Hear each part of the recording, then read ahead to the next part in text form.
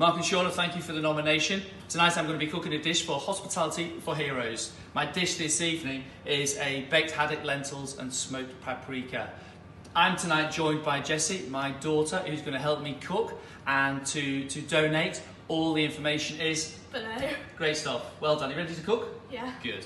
The first thing we're going to do, you've seen all the ingredients that we've got, mostly store-covered ingredients. We've got the haddock here on a plate, and we've got a couple of onions and 2 pieces of garlic. I'm going to show you how to chop the onion and slice some garlic. Jessie is we've got a fantastic Le Creuset pan behind us here, good earthenware dish. I'm going to turn the gas on, or turn the heat on to number 4, and I'm going to cover the whole base of the pan in oil. So Jess, do you want to turn that on number 4, and then put some oil into it? Sliced onion. And the good thing about this dish is the majority of it is all done in the oven. It's a little bit of prep, and the oven does the work for you. So we cut the oven in half. We just cut off the little root off the end, like so, straight in half. This is a good chance for you to practice your knife skills. Take off the root. So take all the ingredients that you're not going to be using, and just put them to one side, and then we're just going to slice the onion. They're not chopped, they're just sliced. So we just like so. Even if they're a little bit on the rough side, it's absolutely fine. This is a braised dish, it's rustic. So if your onion is a little bit on the thick side, that's absolutely fine. So sliced onions. So.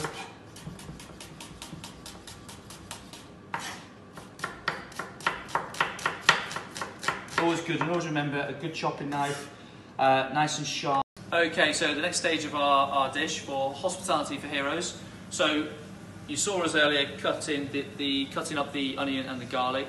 That's now been cooking just for 4-5 minutes in a pan. As you can see, just quickly have a look at this. Arch, come here. There's quite a bit of oil in the pan, which is absolutely fine. Do not worry about that, because that's going to cook into the dish, and the lentils with the stock will absorb all that incredible flavour. So you've got your oil, your onions, your garlic, salt, a little bit of pepper.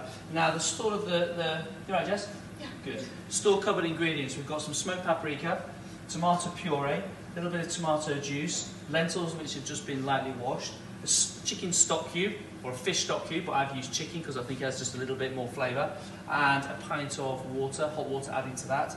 So what we do, they've cooked down, we put our smoked paprika in there, into the pan, 100 grams, and we just... Right, so the lentil paprika sort of casserole has been in the oven for 20 minutes at 200 degrees C. What we need to do now is to go and get that out. I'll go and grab that. Jess, open the door.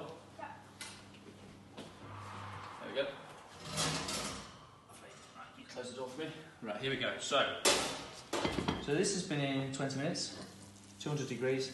You can now start to see that the dish has started to thicken.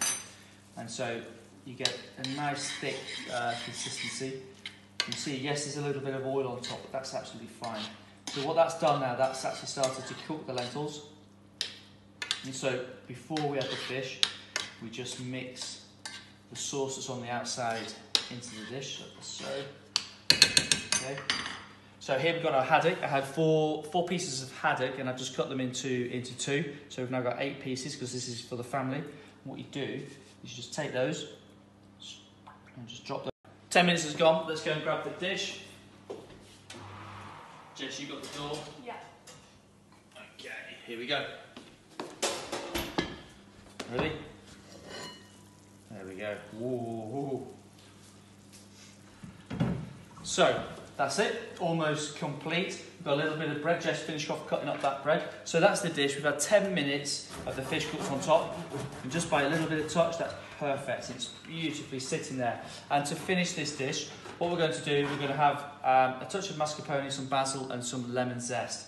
I asked Jessie to get me the lemon zester earlier, and she came up with this. This is sort of, what was this from? It's from an elf on the shelf. Elf on the shelf. That was Jessie's grater to grate the dish. Not quite a professional chef's art. We'll give that one a miss, Jess. So, there we go. So, a little bit of lemon. I'm just going to zest the lemon over the top, and that just brings a really fresh flavour. Great.